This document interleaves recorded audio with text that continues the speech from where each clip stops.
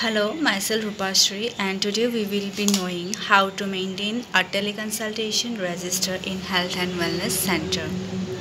So here is my register, and I have made like this the front page. I have made this table which consists of month, number of teleconsultation done, and the total. So for the month of April, I have done suppose 35 teleconsultation. Then in the month of May, I have done 24 teleconsultation. So the total is 59. Then June, I have done 3 teleconsultation. The total is 62. Then July, I have done 39 teleconsultation, and the grand total is 101. So till July, I have done total 101 teleconsultation.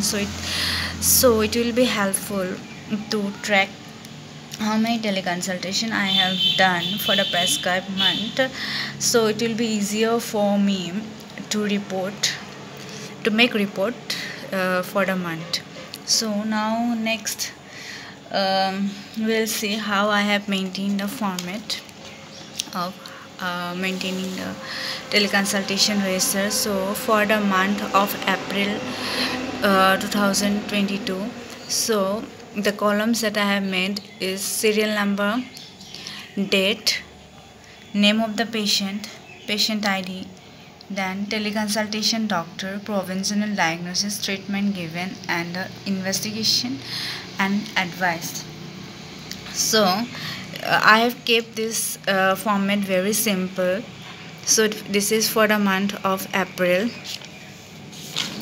So I have done total 35 teleconsultation for the month of April.